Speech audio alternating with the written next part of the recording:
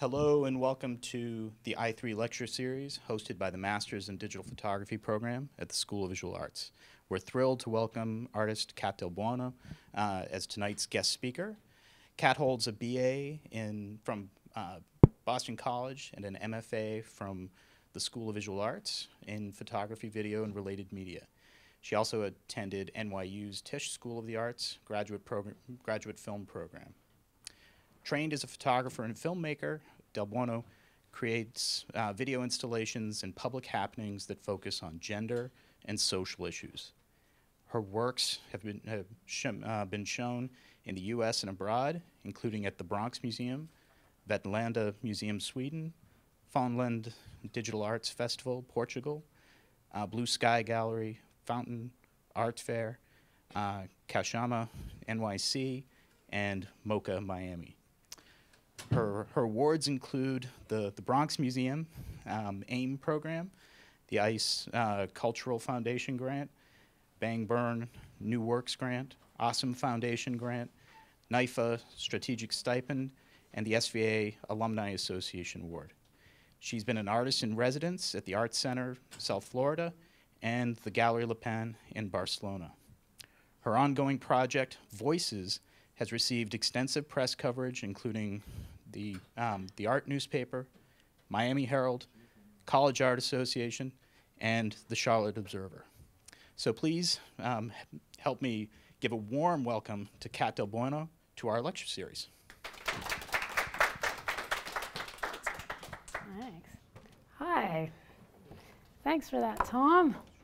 So as Tom said, I have a background in photography and film.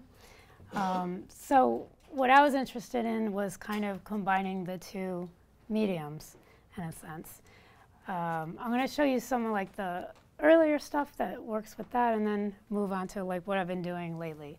So this was called Tears, and what it is, I wanted to kind of take the photo to like the next level, and for me that was like having something that looked like a photo but would like have a little movement in it.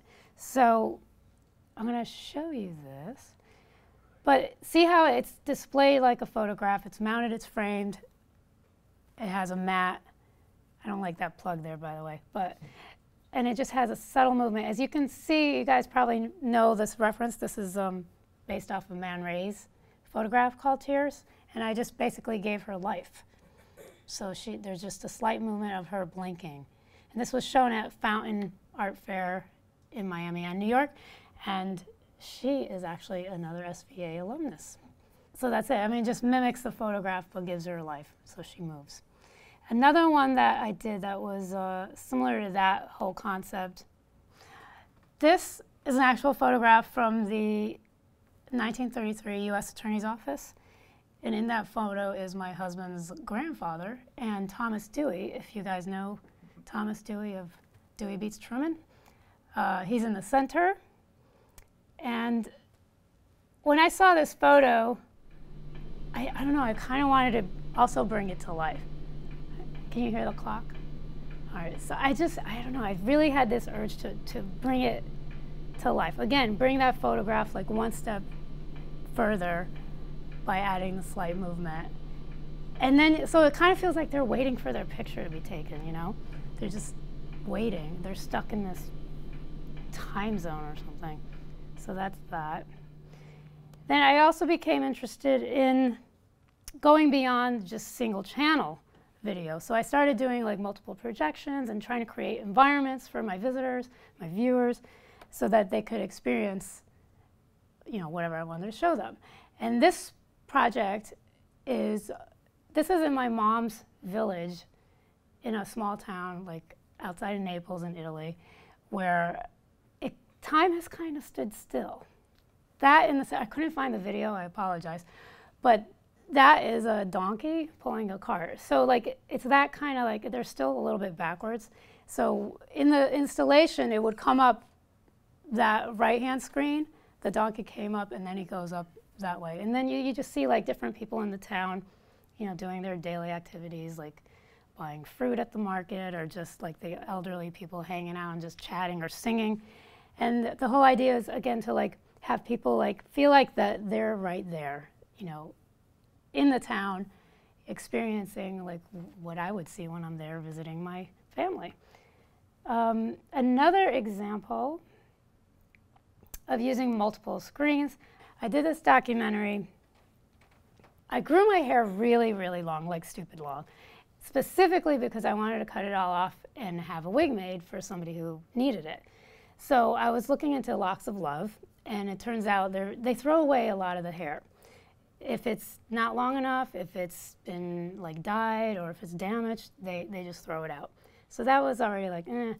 And I wanted to document the whole process.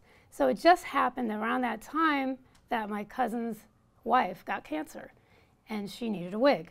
So I was going to cut off all my hair and have a wig made for her because she was really into long hair. And I'm going to show you just a little quick clip of this documentary. It uses multiple screens, but it touches on this idea of like long hair in females, because her whole thing was all about, she's all about long hair, and there's a, when women cut off their hair, people react to that. Why did she do that? Did she just, lose her boyfriend, or is she trying to make a statement, or whatever? It does make a statement for whatever reason, but we'll get into that. So this is just a quick clip I'm going to show you. It all started as a way to save money by not going to the hairdresser, but then it became more of a let's see how long it can get. Middle of the back, then lower back, and now my hair has become more than just hair. It's like having a pet or a really long scarf with you all the time, everywhere you go. People love it, but they have no idea what it's like to keep it. They're so distracted by the hair itself that they aren't looking at the whole picture. Me with the hair, it doesn't work. I noticed I was losing a lot of hair, whether it was in the shower when I'm combing it with conditioner or just all over the place.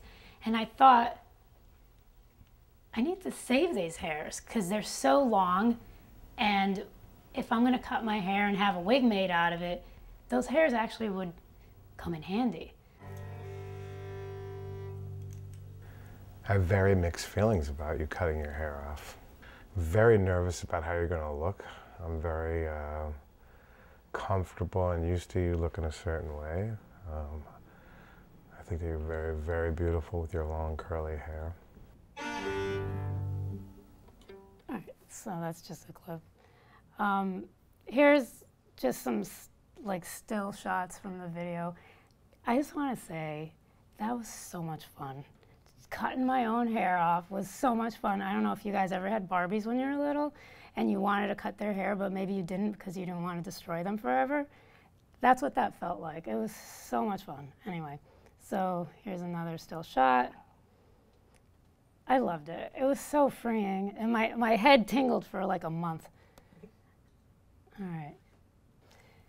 Another project I did that, used more than just a single channel video. This was 2 channels. It was on 2 separate monitors. Oh, by the way, sorry. That documentary was done while I was at SVA. This one as well was done while I was at SVA.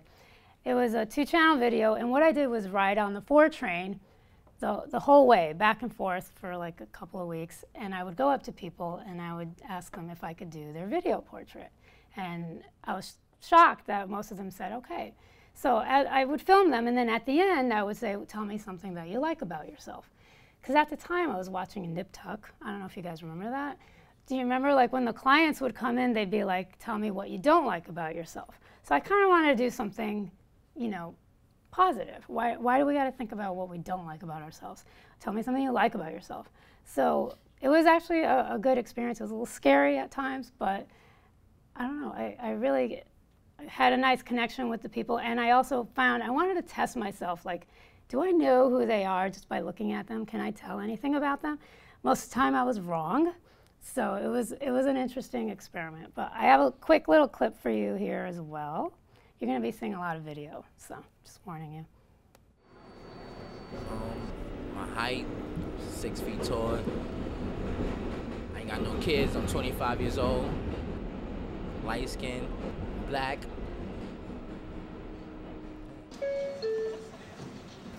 Everything. I'm an artist. I'm a writer. I have my own CDs that I write my own songs, sing it myself. Ladies and gentlemen, for your I think I'm kind, and I listen to what people have to say, and I'm humorous.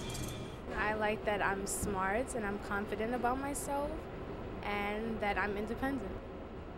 My son's a bit disabled, but it's fun, you know, just exploring everything with him, and he loves to train, so it's like his favorite thing. He mocks all the closing doors and everything, so it's fun, and I think that's, you know, what I like about myself most. All right. This is another video installation that I did. It actually originated in 2003. I did it for the Dumbo Arts Festival, which is no longer, which is kind of sad. And I projected it onto the East River.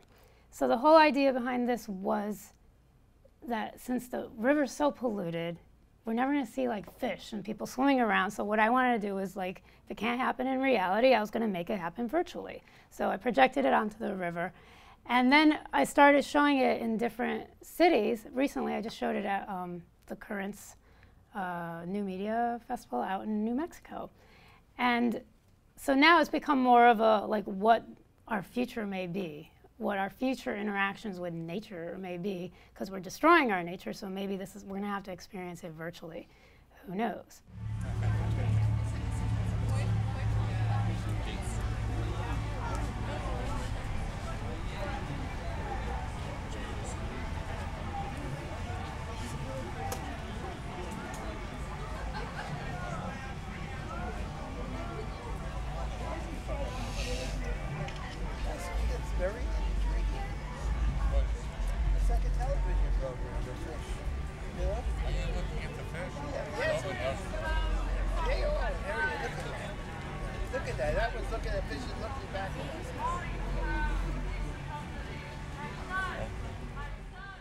So, and then there's like people that swim by and whatnot.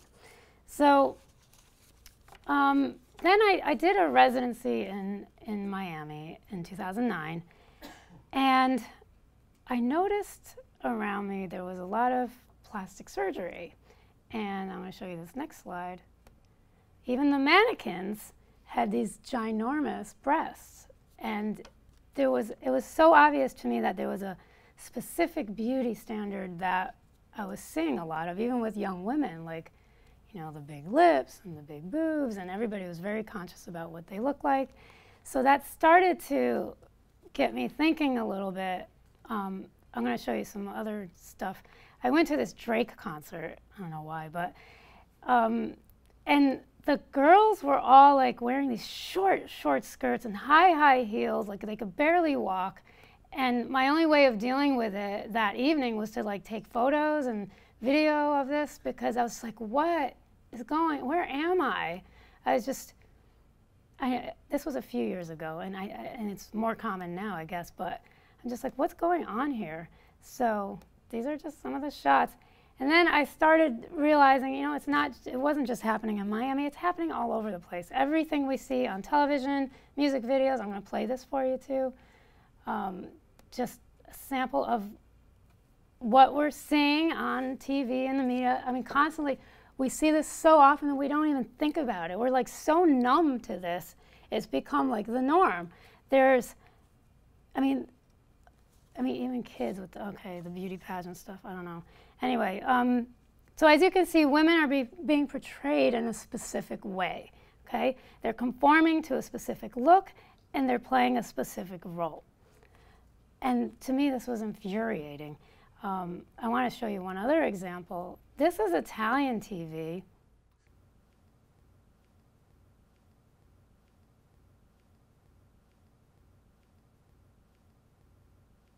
I think you guys kind of get the idea. You've got like these women who, I mean, you would think you switched over to like a softcore porn channel, but this is like family time TV during lunchtime and dinner time, and it was like game shows and talk shows, and they would take a break for these women to come out and do their little thing. I mean, it was like bizarre. And this, you know, it's just no one even thought about it. But an interesting thing is that I found out recently, they found out that there's been a spike in domestic violence and in sexism. I think there's a relationship there, just putting it out there. So all the stuff that I was noticing, whatever, and getting infuriated about, I wanted to somehow deal with it in my works. So how do you do that without alienating people, without, you know, pointing fingers and getting mad and being, you know, the angry feminist or whatever? I'm like, all right, I'll try humor. So this was one of the first videos I did. I did something before this, but for me, this was like what plastic surgery looks like and feels like to me. So I'm going to play you this.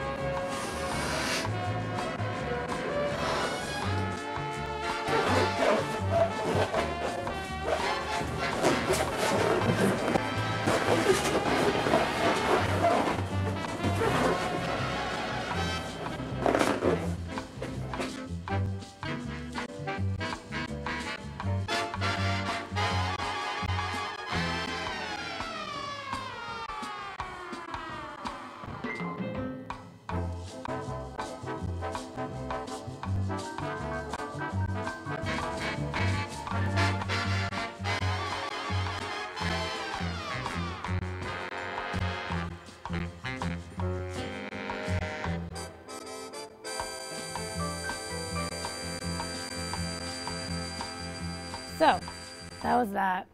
So then I was at this residency in Barcelona, and I continued with this whole like plastic surgery idea and finding like the cheaper way to keep up with the trends in plastic surgery.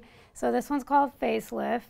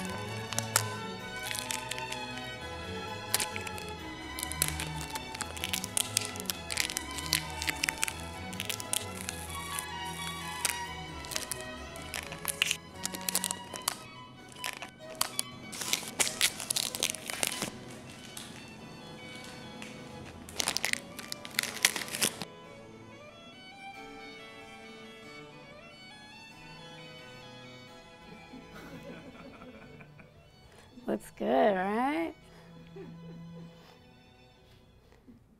All right. Then I did another video, very simple, that was kind of triggered from statistics I was reading and information I was getting about how girls and boys start off kind of the same. You know, what do you want to be when you grow up? Pretty much the same. You know, they feel confident about themselves. You know, they're going along in the same direction. And then when they hit puberty, the girls start veering towards what they look like is being a focus, right? That's because of what society's telling us. And so this short video, simple short video, it focuses on that and how the girls and females begin to be told what their value is in our society.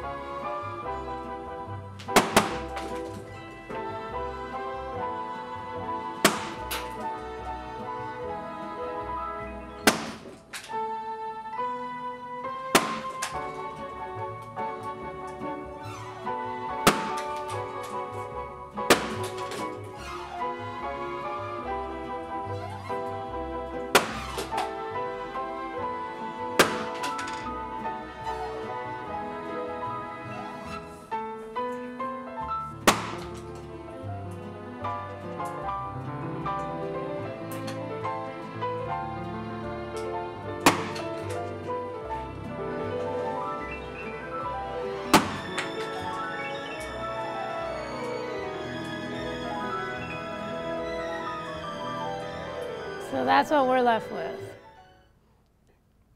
And I did this really quick little animation while I was in Barcelona as well, with a fellow artist in residence. And well, I'll just show it to you.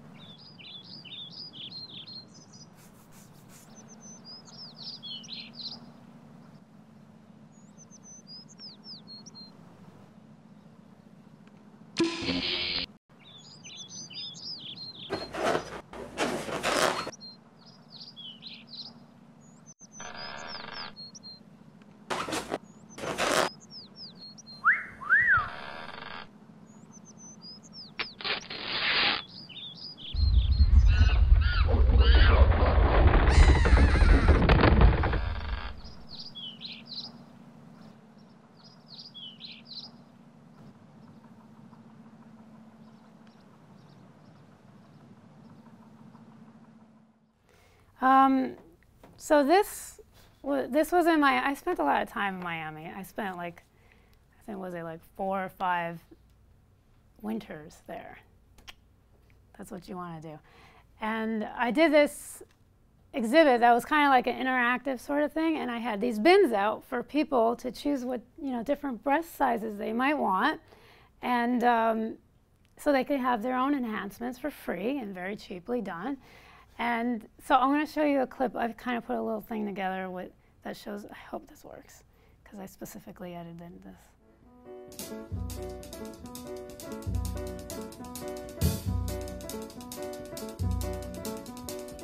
Oh, Cinnamon, where you gonna run to? Cinnamon, where you gonna run to? Where you gonna run to? All on that day, will I run to the rock? Please hide me and run to the rock. Please hide me and run to the rock.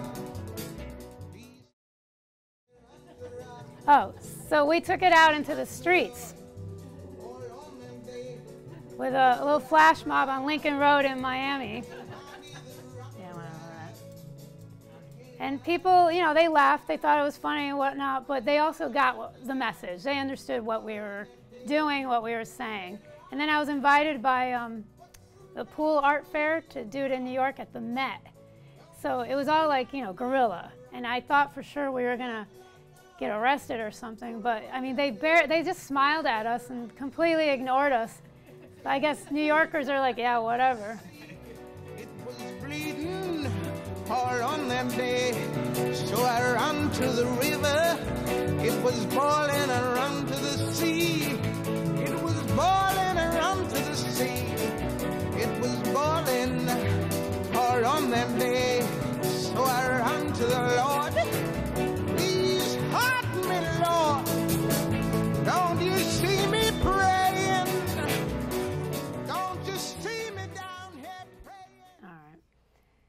Then I moved on to street posters. I created a street art group. We called ourselves Refem, and made up posters and went around and plastered them all over Wynwood in Miami, which is like the arts district. And we got written up in the papers a little bit. But it was a lot of fun. And the whole idea was I wanted to do this campaign about, not getting plastic surgery. So, you guys know like the most interesting man in the world when he says, "Stay thirsty, my friends." This is "Stay small, my friends." So I wanted to use images of celebrities who have small breasts already so that people who, like me, have small breasts feel okay about it. And we're not going to go out and succumb to these trends of getting breast implants, which is a dangerous, unnecessary surgery. So there's nothing, nothing against big breasts. Okay, it's the anti-surgery thing, which I'll show you the little logo we put on the bottom, no surgery. So we did those, we plastered those around a number of times. And then we also did a campaign on last name equality. I don't know if you could read that. It says, "Change my name. I'm getting married, not adopted." So this is something that I feel strongly about, but I won't get into it right now. But you're going to see more of this. So, and this is another one. If you guys don't know, this is Amelia Earhart. and she was married to George Putnam. So somehow Mrs. George Putnam just doesn't sound right. Then we did this interactive performance. I called it Beauty Box. This was also in Miami, and it was done during Art Basel. And I worked with a couple of friends who collaborated with me, and we put on lab coats, and we were pretending like we're doctors. We're there to give you a consultation. That was, you know, we had all these props with us, ready to scare people. Giving, you know, it was under the pretense that you're going to come in for a consult, and we're going to tell you what you got to fix, right? So, but instead what we did was, and I told them you have to be honest. That was our thing, we have to be honest. So we looked at everybody, and we honestly picked out everything that we saw that was beautiful about them. So on their exterior, I mean, there's so much you can see in people, by the way. I mean, there's just so much beauty, you know, that doesn't conform to what our standards are now, but again, it's arbitrary, right? Who decides what's beautiful? So we would do that, but we also like talked about their inner beauty, which my friends who helped me with this were really good at. I don't know, they like really got to people. Like they're like, wow, how did you know that? So that was really interesting to see. And we had both women and men come in, and I made up little prescription pads, and I would write, "You are perfect just the way you are," and give it to them. And we gave out little medals for being a natural beauty. So women came in scared, but left feeling like really good about themselves and like, oh my God, this is the best thing, you know. And some women like were teary-eyed. So it was a really interesting interaction that we had with them. And what was interesting too was the men who came in very confident. See the difference? Like women are, you know, they're ready to be picked apart and told what's wrong with them. The men came in with this confidence. So what we did with them, we talked a little bit about their exterior, but we tried to get in a little more deeper with these guys, because, you know, there's the whole idea of masculinity that you guys, you know, with this macho, whatever. So we tried to get in a little deeper and talk about who they were inside. And again, my friends were pretty good at this. So that was that. And this, recently I did this for Chashama, which is a nonprofit art organization.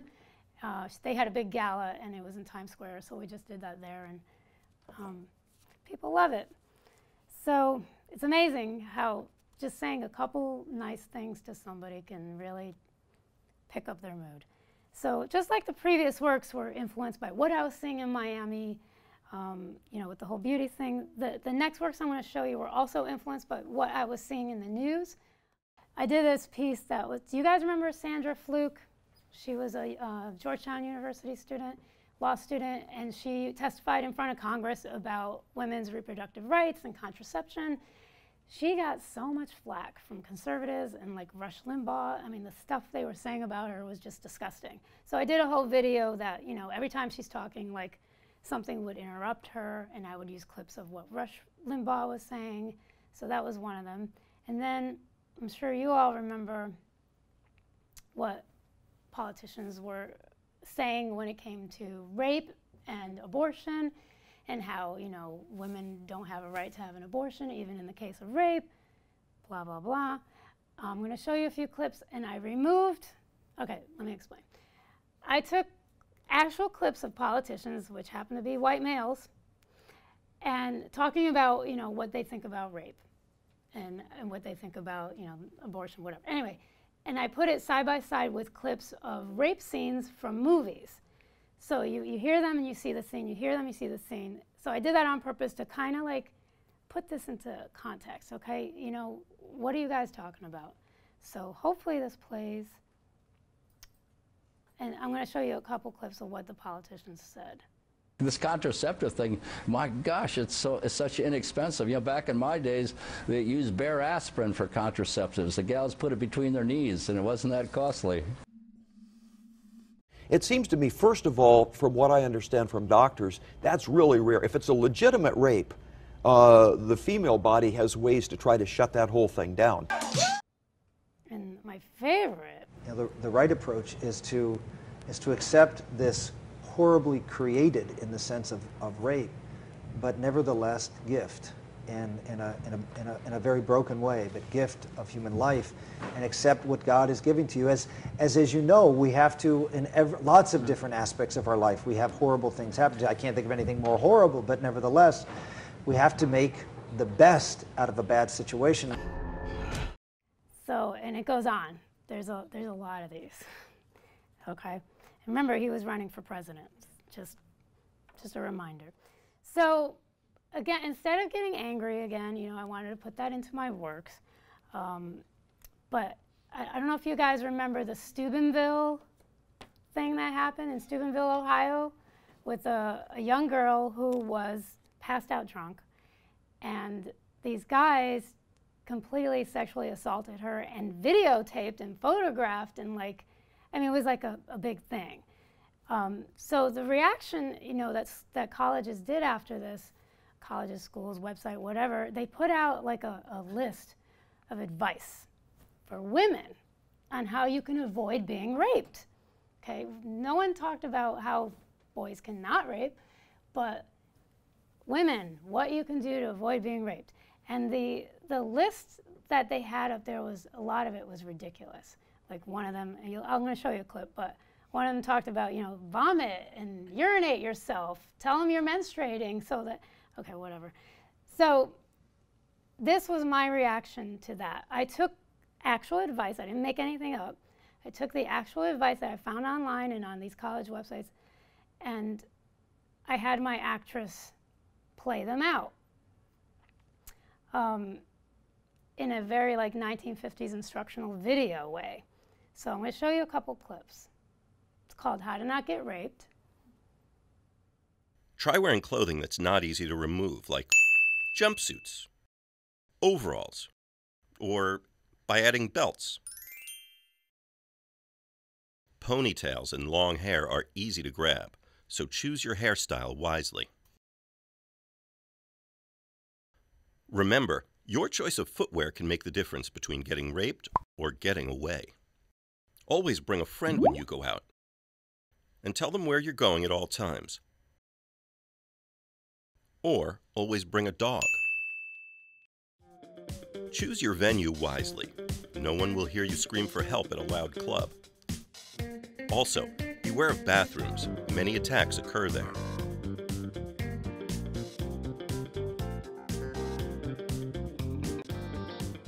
And remember, don't get drunk. Beware of vans. They're the #1 rapist vehicle. If you encounter a rapist in your car, drive into a lamppost or a dumpster. Or if you're in the passenger seat, don't be afraid to jump out of a moving car. Remember, anything can be used as a weapon. Tell your attacker that you have a disease or are menstruating. Vomiting and urinating may also deter an attacker.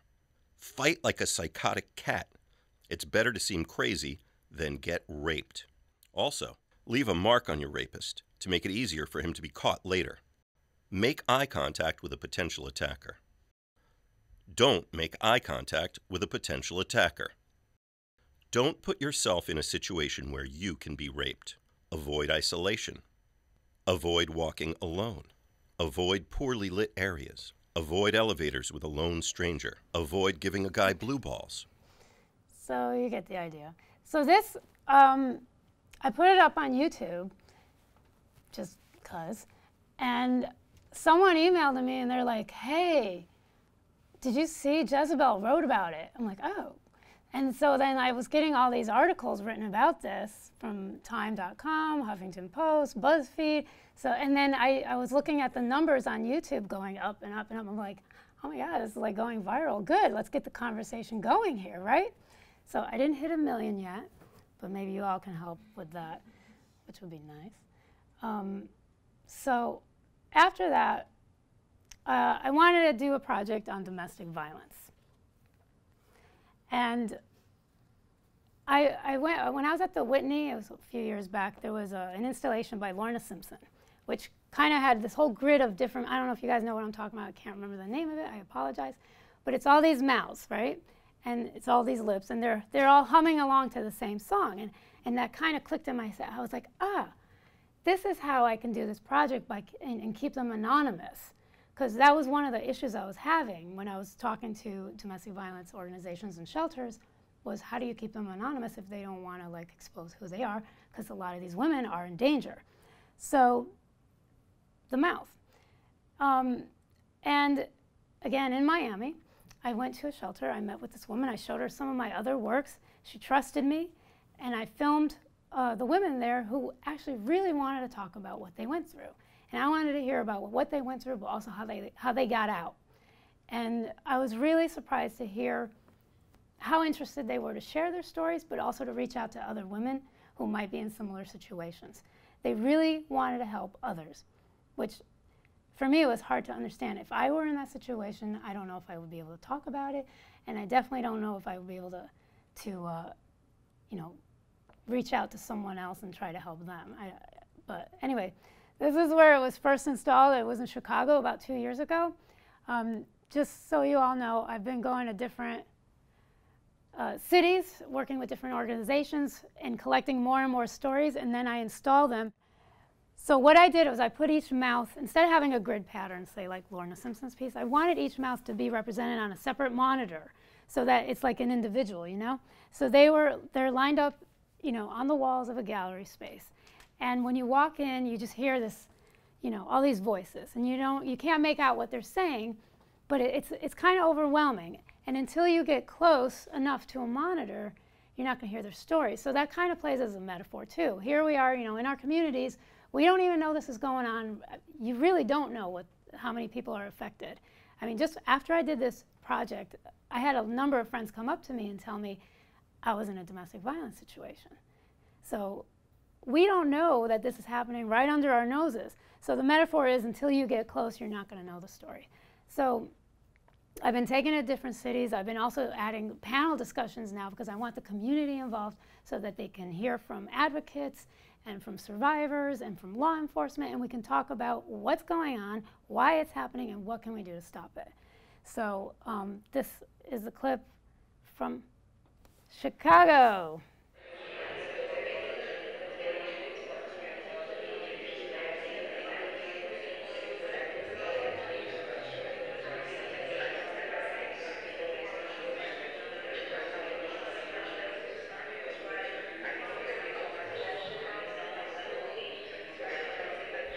To me, I thought it was all my fault and that it was just, I would make excuses for my abuser.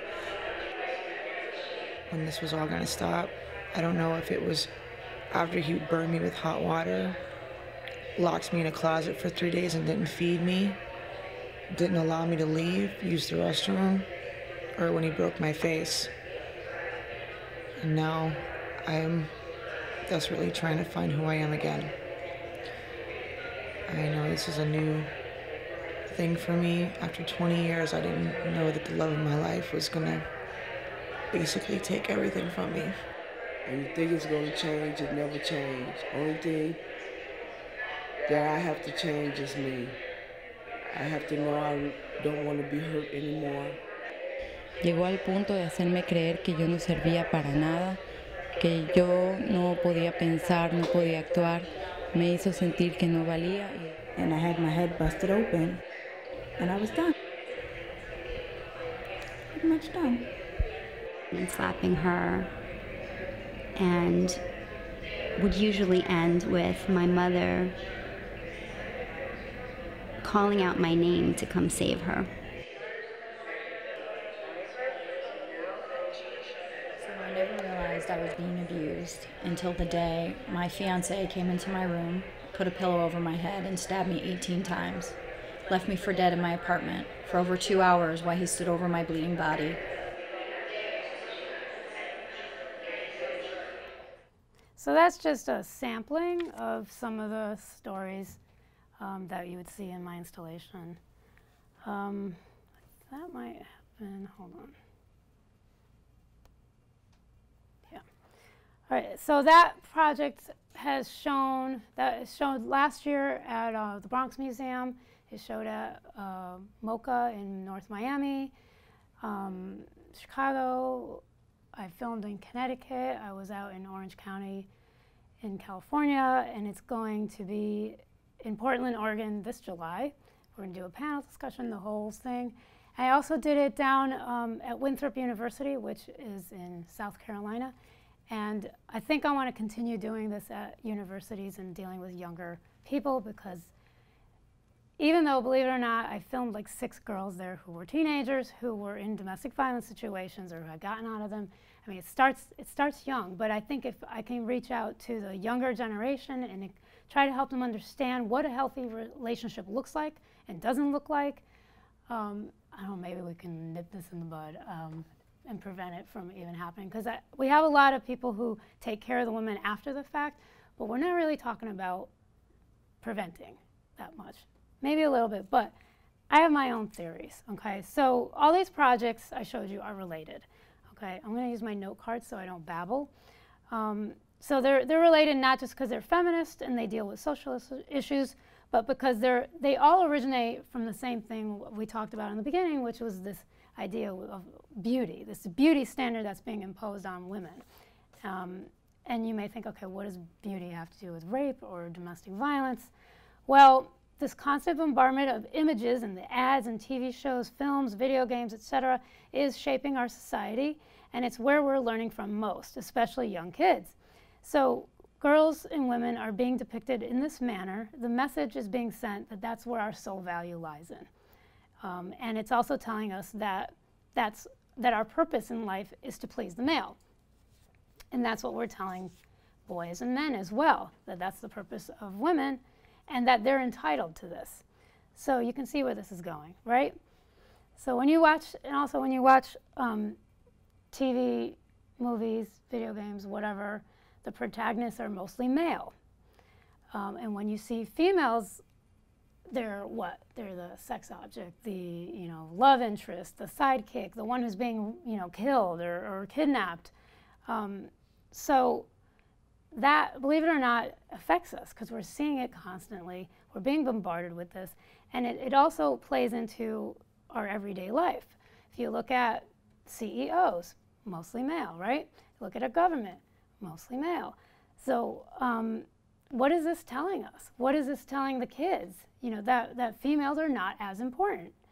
It's telling us that we're not equal and that we're less than the male. So all of this does add up, and it does affect rape, especially rape culture on college campuses. It does affect that. And like I was talking about the whole thing, those weird Italian shows, I mean, there's been an uptick in violence against women, which coincides with these shows. So it affects rape culture. It affects domestic violence as well as inequality in our workplace and in the government. So what I want to do is to remind you all that the image is powerful. There's statistics out there that show that we react stronger to images than we do to text. So you need to be aware of what you're making and what you're showing, because I feel like we have a responsibility, okay?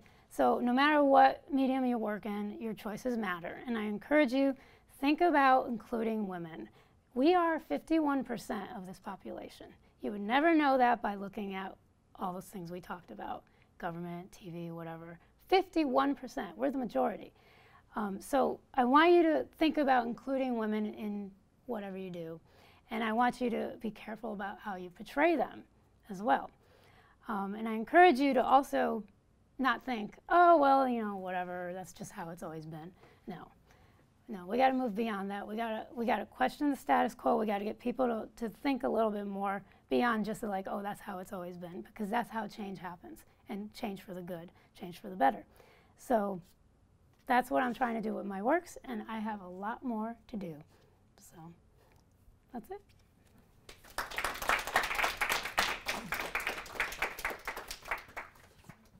We have a couple minutes for questions. We have a microphone for you to use when you ask a question. It doesn't amplify your voice. It's just for the video.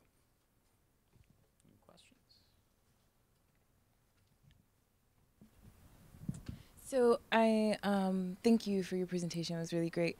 I noticed on with internet and the social media, there's a lot of women taking control of their image, and they're and so we have a lot of images by us that are out there, but then there's also like a lot of objectification that's put out there that you can see all the time. And so I'm just wondering what your thoughts are on that. On I guess how social media and apps and all of those things change the or if it changes the perception of women, since, you know, people are looking, a lot more people, especially the younger generation, are looking to those things instead of just what's being given to us by larger media corporations. Right. There's like, well, it depends on who's doing it, right? I mean, but when I see like pictures that girls are putting up, it's still very like they're objectifying themselves. You know, like I mean, it's incredible how many times you'll like be walking down the street and there'll be some girl like, you know, prepping for her selfie, you know, doing the duck lip thing, you know. I mean, that's the same thing, right? So regardless of whether it's some big corporate whatever, or we're doing it to ourselves. I think that's part of the issue, is that we're not even aware that we're doing it to ourselves, right? Is that what you're talking about? yeah, I guess that's what I was talking about. Just because I think about it, I do think about that a lot. How there's a lot of really powerful images, but also a lot of objectification, and how it's like this weird space. Like you can see both of it, and I'm just wondering if that changes people's perceptions, or how, you know, I don't know. But yeah, your answer it got my question. It depends on what images they're putting up too.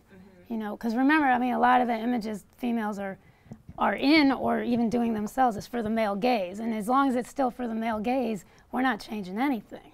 You know. Thank you, Kat, for coming. I'm trying to figure out a way to ask this question, but I was looking at this. No, it's not a. Just let me. I'm about to figure it out.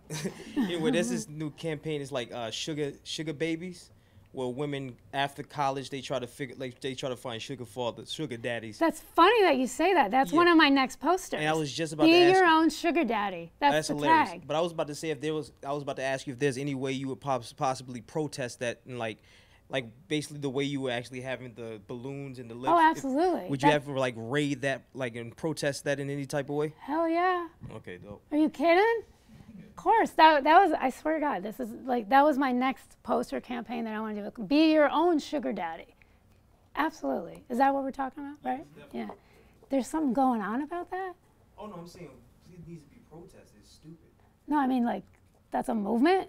Yeah, it's like literally it's a convention where women actually are taught on how to capture sugar daddies, and most people, yeah, it's literally a whole movement. It's not an exhibition, it's an expo where women come, and it's funny because most people are sitting there talking about, oh, most of these girls are dumb. Then when they have the caption, it was like Yale University and Harvard. So a lot of these girls are actually coming from top Ivy League schools, and they think it's an educational factor, but it's not. It's a financial factor, and I think it's definitely a self-esteem factor. And I was just thinking if there's a possible way you would possibly protest that. Absolutely. Want to join me? I actually would. I think it's stupid. But we'll talk later. So stupid. So, Kat, I did have one question about at Miami Art Basel. When the project you did at Miami Art Basel, that's where I would expect a lot of wealthier people there who have had a lot of plastic surgery. Did anyone come in who fit that? Not that I could tell. No. Yeah, it was surprising. Right. Yeah. I was wondering how I would handle that. That situation. Yeah, right, I was a little worried about that, but I didn't have anybody. It was surprising. Okay. Cool. Any other questions? I think if I did have somebody, I would focus on their inner beauty. Absolutely. I would completely avoid the yeah. topic. Right. So we have to thank you so much for your the voice you're trying to bring to these issues of for women in general, but for society in general, and it's fantastic. And the humor you bring to it is really inspiring. It's really fantastic. Cool. So thank you so much. Thanks.